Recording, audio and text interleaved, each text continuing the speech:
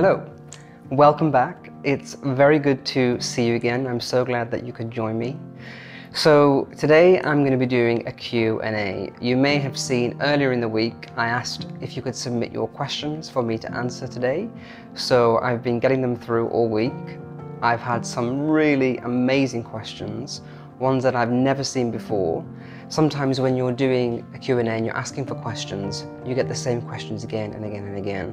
This time, completely new questions. I'm so pleased.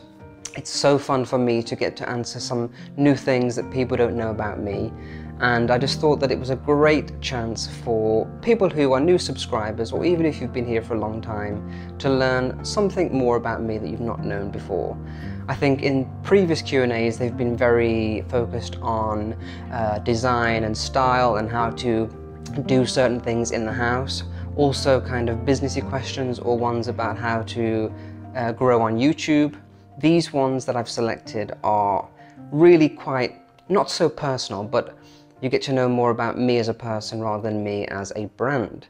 So I thought that would be a great thing to do today. So without further ado, let's get going into the first question. And this is from Gaz Penny, and he said, if you're originally from Birmingham, how come you don't have a Birmingham accent? Okay, so this was something that I wanted to answer today because my accent and questions about it is something that people ask all the time. I get questions on Instagram, I see them in comments here on YouTube, and I know that in the past it's been discussed on certain forums about my accent, so I thought that it would be a good time for me to sit here and talk about my accent. So as I've said many times in the past when I've talked about my personal life and my background, I've made it very clear that I'm from Birmingham, the West Midlands in the UK. I grew up there and I left when I was 18. And yeah, there is a very strong accent in that area. And in fact, my parents and my family, they all have this strong Birmingham accent. So I used to have that accent too. Now, people always think or accuse me of doing a fake accent. And it's not that simple. So when I was 18 years old, I left Birmingham, and I haven't been back there to live since, and I'm 32 years old now. So that is quite a long time of being away. And also, when you live a life of traveling and not being in one particular place, you have to meet a lot of new people, make lots of new friends, connections. And I think what you tend to do is not change your accent on purpose, but you definitely alter your accent so that you can be more clearly understood, and so that you feel more like you fit in with a bigger group of people. Now, that is not to say that I am bothered about fitting in with a certain type of person. That is not what I'm saying. I'm saying that, you know, for example, for a lot of the time that I moved away from Birmingham, I lived in Dubai. You meet people there from all over the world. There's a huge expat community. And I think you try to speak clearly, slowly, so that people from different parts of the world can understand. Accents are a very difficult thing. One of my best friends in Dubai is from the USA, and she often really struggles with some of the British accents.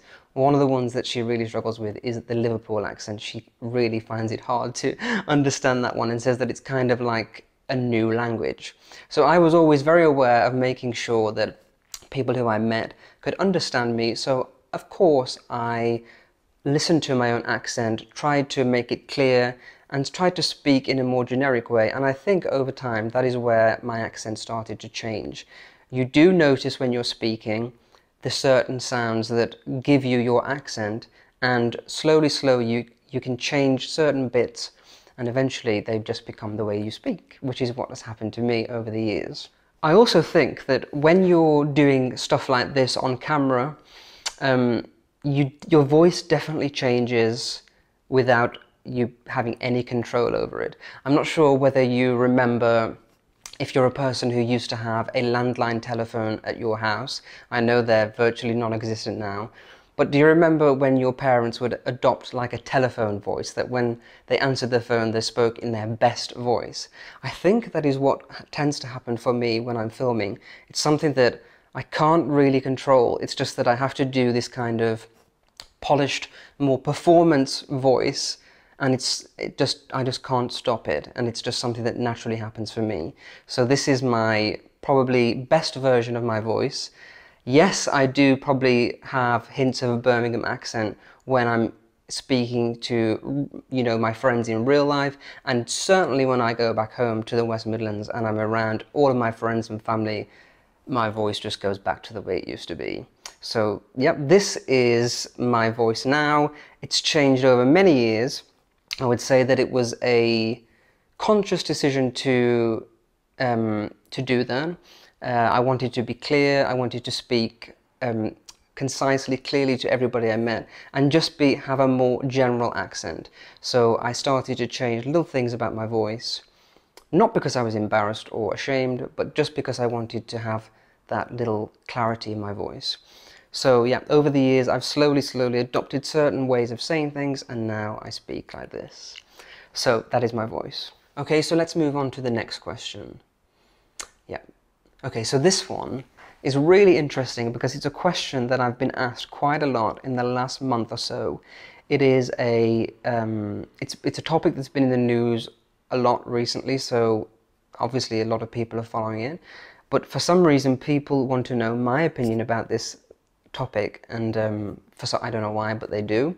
So the question is from Rosa Temis. Did you follow the Depp Heard situation? Okay, so obviously I am very aware that there's been a thing going on with Johnny Depp and Amber Heard. It's been all over the news, it's been all over social media, it's been a really hot topic in our society. But I have to tell you that I am not a person who is really interested in pop culture. I do like various aspects of it, but I'm not somebody who is, you know, religiously following everything that's going on in the world in terms of pop culture and gossip, celebrities. It's just not my thing. It was 10 years ago, but I've really, over the years, stopped involving myself in that kind of thing. And I'll be completely honest, I'm not being ignorant about the news and about what's going on in the world, but I don't really know what this Depp Heard situation is. Obviously, I know there's a court case and there's been accusations, but I do not know the ins and outs, the details of it, enough to comment on what I believe and what I think is true. Obviously, a judgment has been made in court, so that is the law. Maybe that's wrong, maybe that's right, I don't know. But I personally do not have an opinion about Johnny Depp or Amber Heard and the whole situation. I think since I have been on YouTube and become more known in the world, even in a tiny way, I've realized that being entertained by people's personal lives, especially something that can be quite traumatic, like their situation, is not a good thing. So I don't like to get involved with it. I think my entertainment comes from more joyful, pleasant, wholesome things rather than being entertained by the problems that people are having in their personal lives. I think it's a very common thing within our current time in the world. We all seem to be obsessed with the lives of people who we don't know, and it's kind of can be entertaining to revel in other people's misery. And I'm sure that for both of those people, Amber and Johnny, this has been a horrible situation, and to have it blown up in front of the world and have everything dissected has not been very nice for either of them, regardless of the situation. So I didn't follow the Depp Heard situation. This is not something that I like to do. Gossip for me is off topic, and I would, you know, it's not really me, so no, I didn't follow the situation. Oh, okay, I've just realised that it's getting very dark in here. We've got a huge rain cloud coming over, so I've just put some lights on. Let's move on to the next question. Okay. Your best and worst traits, Nicholas. Okay, so I thought that this was a good question because it means that I have to be quite honest and evaluate myself. And I think sometimes on social media and on YouTube, you can tend to show the best parts of your life, the best parts of your character, and the more not so favorable things can be left for real life. So I think it is nice sometimes to be honest and open so that people can get to know you a lot better, and just own up to maybe some of the not so good things about your character and personality. So for the best traits, I think in terms of me in my personal life, I'm a kind person who, when I'm friends with someone, I will give them the very best of myself, and I'm a very loyal person. So I think that is one of my best traits. I think, yeah, when I have a friend or maybe a relationship, I do give 100% of myself. I try to be very fair and open with the other person. You know, we all have very different personalities, and I think one of my best skills is identifying what makes a person tick, what gets them angry and upset, and just altering the way I am to adjust and make them more comfortable.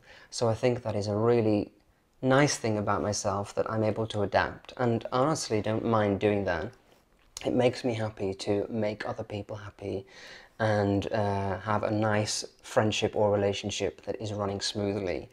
One of the things that I always say that I want for my life is for it to be non-confrontational and kind of peaceful. And some people think that is a bit weak and not a good thing, to always try to be, you know, pleasing everyone.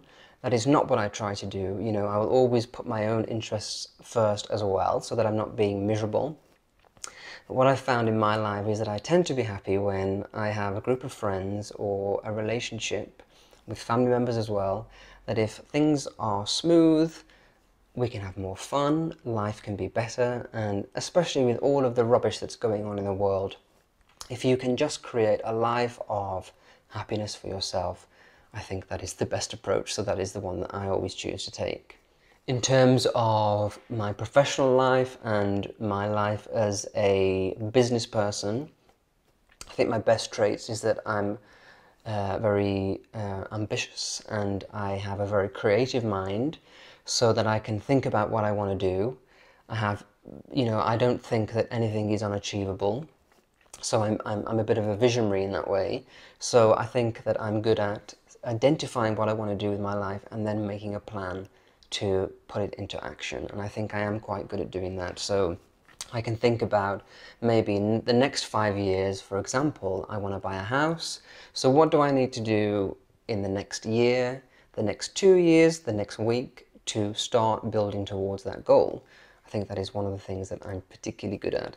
Also, with some creative people, they can have the best ideas and then not really know how to see them through. So they'll start really enthusiastically at the beginning of a project, and then when things don't start to happen, or it's taking longer than expected, they give up.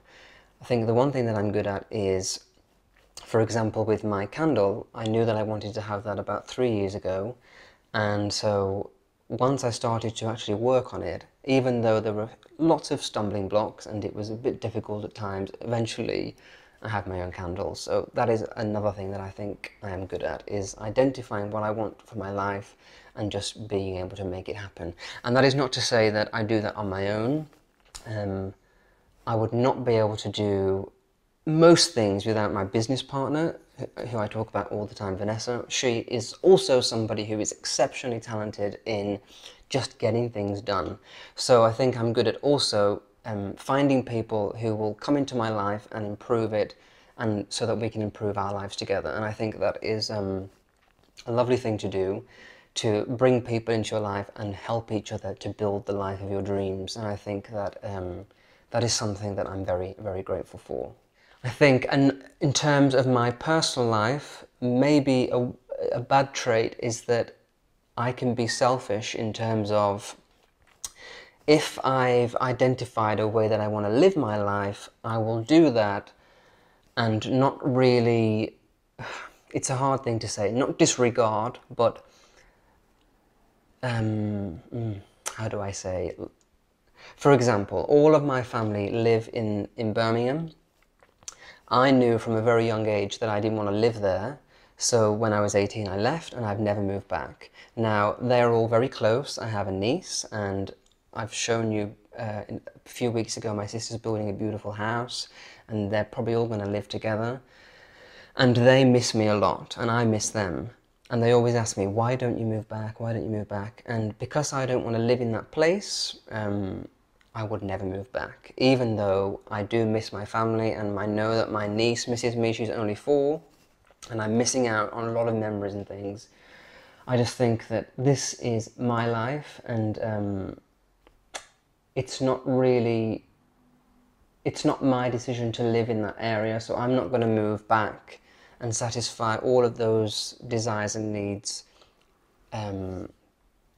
when I know what I want to do. So maybe that is selfish, I don't know, and maybe in a few years I will regret not being there and missing out on things, but I just think that I know what kind of life I want to have, and I need to be in a certain place to do it. So that, I think, is probably not the best trait, but I do have to think about my life and what I want to achieve, and maybe I'll be thankful for that as well. I don't know. I don't know whether it's a good or bad thing. A lot of people would say it was bad. So actually, this brings me on to the next question, and this is by P.L. Crocker, and it says, why do you live in Edinburgh? Your family is far away. So I've basically just touched on that yeah, my family is far away, and I live quite a few miles away in Edinburgh. So yeah, let me give you a little background about why I'm here in Edinburgh. So when I was 21 years old, I met my previous boyfriend, and we were together for 8 years, almost 9. And so I'd already moved away from home at that point when we met. But when we met, he was working in Dubai.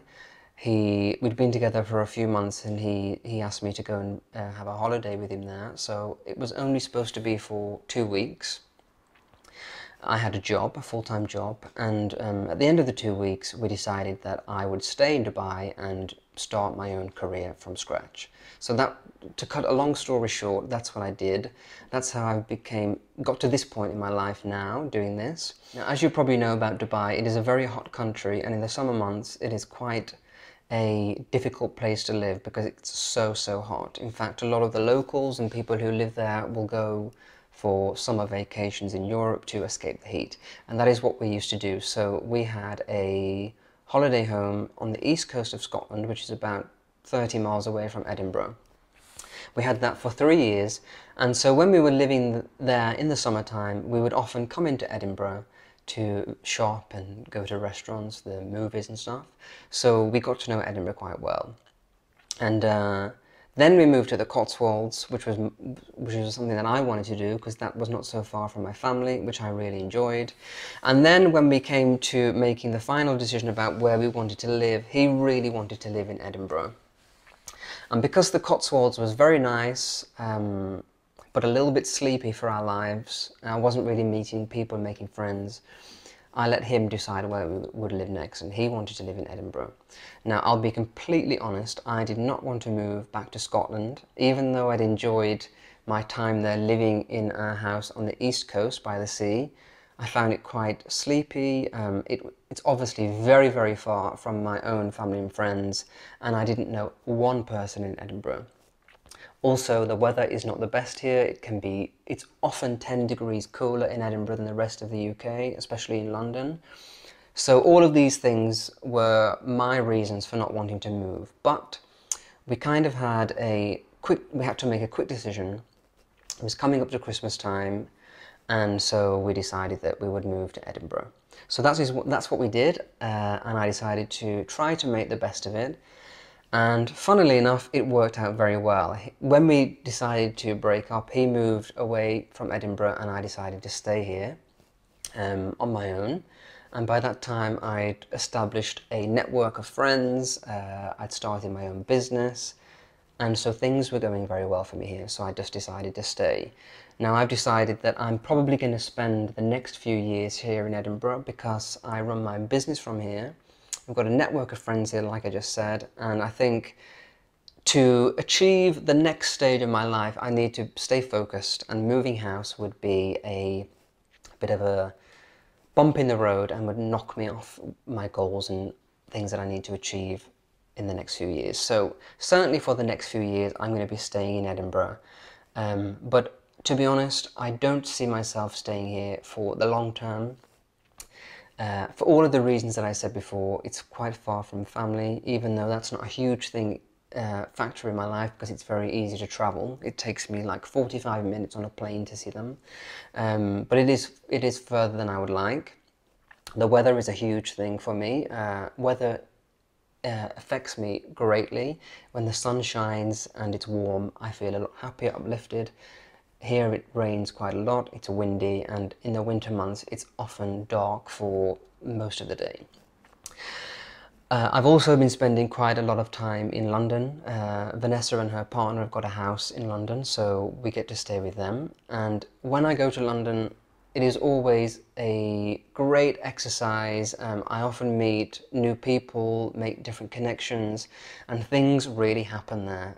I think you have to be either in London or close to London if you really want to build a brand and keep going to the next step in your life. Now, I would not be able to afford London, definitely not in the next 5 years. If I wanted to live there in my current situation, I'd have to have a house that would not be able to be filmed on YouTube. It would have to be a shared house. It would be in a bad location. So for me at this moment, London is not an option, but I'm able to go there because Vanessa's house is there as well. And so I can visit there quite a lot and get the things done that I need to do. Maybe in the next 5 years, I'll be able to move to an area like an hour outside of London where I can just get the train into London. But for now, I'm going to stay in Edinburgh. I like it here. I've got friends and it's fun. So it's definitely where I'm going to stay, but I'm not going to be here for the rest of my life. Okay, let's go on to the next question. Do you miss anything about a non-YouTube job, like when you did interior design for a living? It's something that I often think about. So I haven't really talked about my past life and my career. So I left school when I was 18 years old and I was going to go to university. I met a guy and he was a little bit older than me. He was 7 years older than me and we were very in love, and he convinced me to give uni a miss for 1 year because we were in a relationship and obviously we didn't want to separate from each other. So we both decided that it was best if I just had a gap year. And so when I was at school, at age 18, I got a part-time job whilst I was still doing education, where I worked in a clothes store called Next. That is quite a famous high street retail store in the UK. And I used to work there 4 hours every evening from 4 till 8 p.m. And then when I finished school and I was going to go to uni, I decided not. I decided to work full-time there, so I got a promotion and I was a manager at Next for about 2 years. And you know, that was a very hard job. It was long hours, it was antisocial. For people who don't know about Next, it's a big high street retailer, and every Christmas and summertime they have a huge sale, which is quite famous here, where everything's like up to 70% off. And this always happens on the 26th of December. So that means that Christmas, as when you're a Next employee, is not the best time. For the whole run up to Christmas, it is insanely busy, you work long hours, and then you get Christmas Day off, and then you're back into work at 5 a.m, which is when the sale starts. 5 a.m. in the morning on the day after Christmas Day is literally the worst. You cannot enjoy Christmas Day because you're constantly thinking, oh, tomorrow I'm working, I've got to go to bed early, you can't have a drink. It really, really ruins Christmas. So despite that, I actually did enjoy that job. It was kind of a creative role where I did a lot with merchandising and I really liked clothes and fashion. First I worked in the menswear and then I worked in ladieswear, which I enjoyed more. The menswear was kind of a bit stale, and the merchandising was very uniform, you know, just put t-shirts here, jeans there. Whereas with ladieswear you can create proper outfits, which I enjoyed. So yeah, it was a hard job, long hours, antisocial, but I enjoyed that job a lot. It gave me a lot of creativity. I got to meet members of the public, and I think it really gave me a lot of confidence, just meeting people every day, having to deal with situations. So that was my first job. And then when I decided that I was tired of the antisocial hours, I just thought, what can I do to only work Monday to Friday, 9 to 5? So I managed to get myself an office job, which was probably a mistake because it was the most boring, long job ever, and I was really bad. It was largely based on the telephone, so I had to answer lots of phone calls and advise people about orders and things like that. And every month, at the end of the month, we had to sit in with the boss and listen to our previous phone calls. 5 phone calls, for example, were selected at random. We had to listen to them and just see how well we'd done them. And this was always like a complete nightmare for me because it was always so bad. It was always so embarrassing. I was just so bad at this job. And yeah, it was sitting there listening to myself doing a bad job was excruciatingly embarrassing. So not the best move for me. And that was the last job that I had before I met my previous partner who I just talked about, and then moved to Dubai. And then from then it was me just deciding what I want to do and then gradually starting my own business. I did a bit of interior design, and then now I have my own company called Nicholas Fairford, where I make YouTube videos and sell my own products on nicholasfairford.com. So that was telling you all about that. So do I miss anything about a non-YouTube job? I think what I miss the most is,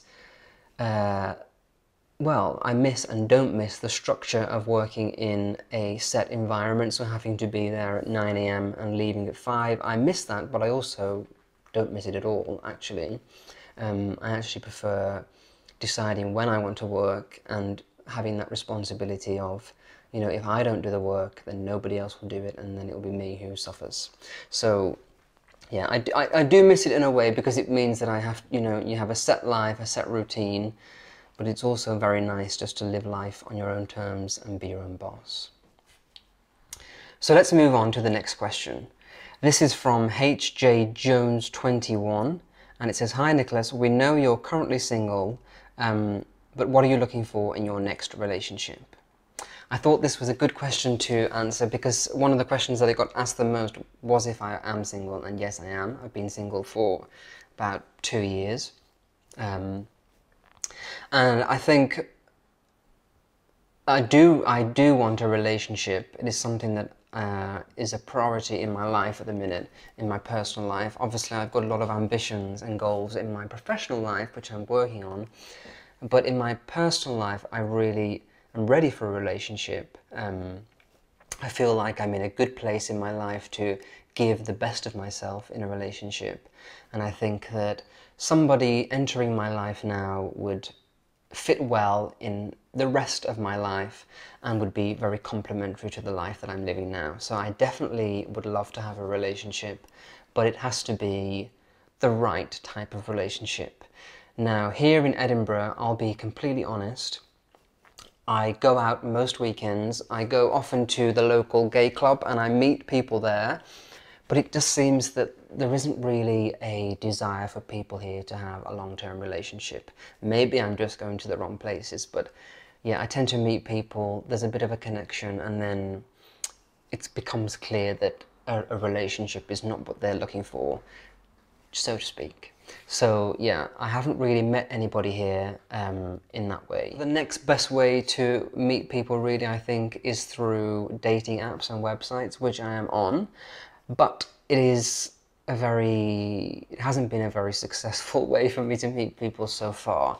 Firstly, and this is what I hear from everybody who's on these apps, whether you're straight, gay, bisexual, whatever, what I hear from everyone, no matter who you are, is that it's a real hard experience to use these apps, because what tends to happen is you match with people, you either never get a conversation going, or when you do, it lasts for a few days, it fizzles out. It seems that nobody really wants to make the effort to meet and have a relationship. So I have not met anybody through an app yet where it's been something special or long-term, and I think that has been an experience for a lot of my friends as well. So I don't know what is wrong with people. Why don't you want to have a relationship? Let me know. But yeah, seriously, when I think about what I want for a relationship, I've thought about this quite a lot. I do have a clear picture in my head of what I'm looking for, not in terms of looks, more in terms of what I want to work in my life. Now, what I always say is that I want somebody who can sit with me on a Friday night when I go to my best friend's house with her and her partner, and what we do is we tend to order food, have a cocktail, then a bottle of wine, and we sit and we chat for hours and hours and hours, and then we might walk to the pub and have a drink there. And I always say that I want somebody to fit into that situation and just fit completely naturally and just be one of us. I think that is very important because it will tell me a lot about the person, and if they fit into that life and can comfortably sit there, then that is really ticking a lot of the boxes. And oftentimes when I'm dating someone or there's a potential person who I might like, I think, can I imagine them at the table? And often it's no. And it may be various different things, I don't know, small things, but I just don't think I just can't imagine it working. Now, in previous relationships, I've ignored that desire and that requirement in a person, and it has always ended up being a bad decision. I think when you compromise on those sorts of things, like somebody being social when you are, or someone, if you're a very outgoing person who enjoys going to parties and they're not, and you think, oh, maybe it could work, often it doesn't really work unless you're looking for someone who doesn't really get involved with your life and you want to live separate lives. So that is probably the biggest requirement for me. It's a very good indication of whether I'm going to like somebody or not and can see it's working. Can they sit at the table on a Friday and be comfortable and enjoy themselves? That is a huge thing. In terms of personality and looks, I would like to have somebody who is emotionally intelligent, somebody who is not serious. I can't bear serious people. I want somebody who's really fun, enjoys life, likes to do fun things. I want somebody who is intelligent, somebody who is kind, somebody who is thoughtful. So yeah, probably all of the things that most people are looking for. And then in terms of looks, I tend to go for pretty much a set type, but this is not set in stone.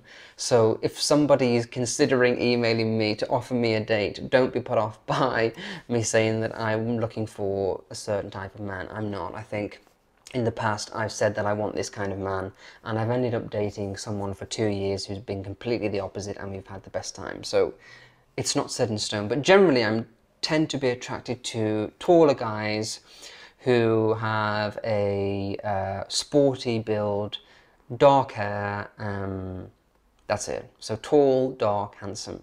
Pretty much what everybody's looking for, I guess. No, but yeah.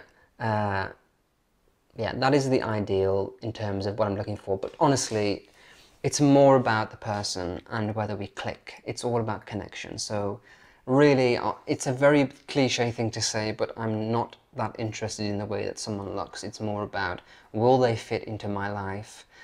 Will I fit into their life, which is also very important, and can we have a fun, happy life together? So that is what I'm looking for in my next relationship. So this Q&A is getting very long. I like to answer questions in detail, so I don't want this to go on and on and on. I realise that it might be becoming boring, so I think we're going to end things there. So before I go, I thought that I would announce the winner of the mugs. I completely picked these two people at random just by scrolling through the comments, stopping and putting my finger on the screen. So the first one is going to Farah Alamgir, and the second one is going to Caroline McDonald. So congratulations. If you still want to be in with the chance of winning a mug, check out my Instagram tomorrow, where I'm going to be telling you how you can do that. It's going to be, again, very simple. You won't really have to do a lot to win the mug.